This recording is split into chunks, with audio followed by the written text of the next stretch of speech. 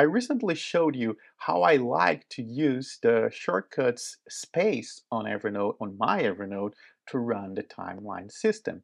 But that's not the only option. My clients, some of them, for example, prefer to run it here on the notebooks list. So let me show you how to do that. Let's start by creating two stacks. Let's go to collaborations, add to stack, new stack, and this is an action container.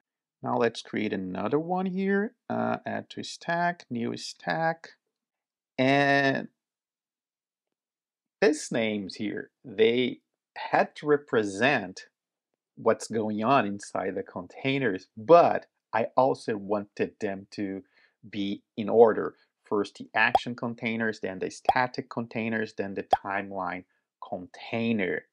And the words that I choose, action and static, and the timeline was already there, but action and static, they are here to make it be ordered like this. Okay, now we can move this here, this here. There's one that is wrong here. Okay, this one is here. Okay, can you see that? You can do it from here. For example, I can keep this open and I can, for example, move this client from here to here. But I can also do it from here.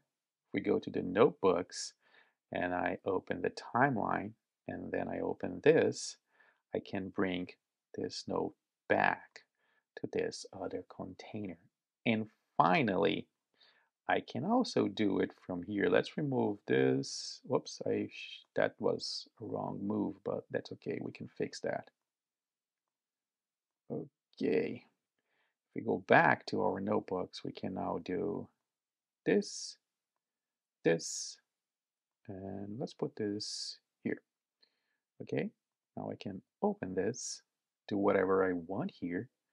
And again, I can click here and move this here, or I can come here and move this back here. And I can also quickly check any of my static containers. I prefer it the other way, but it's a matter of choice. Okay, now let's take a look at how to set this up on your phone. This is how we set it up last time.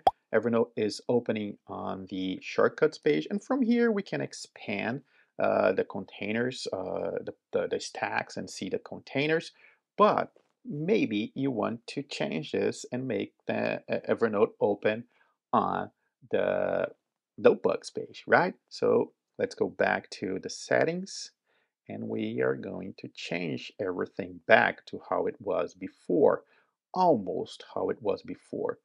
So if we go to navigation, default launch page, we have to choose another option here because this is how we'll gain access to the notebooks here again. So now we can change this to notebooks at the quick access. And if we go back now to default launch page, we can select notebooks if you want to.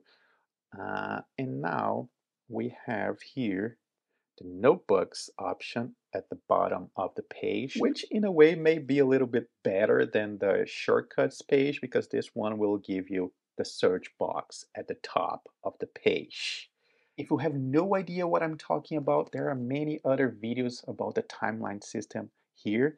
And if you found this helpful, I'd appreciate a thumbs up. But if you want to help even more, please consider supporting my work on Patreon or YouTube. Thanks for watching. See you soon.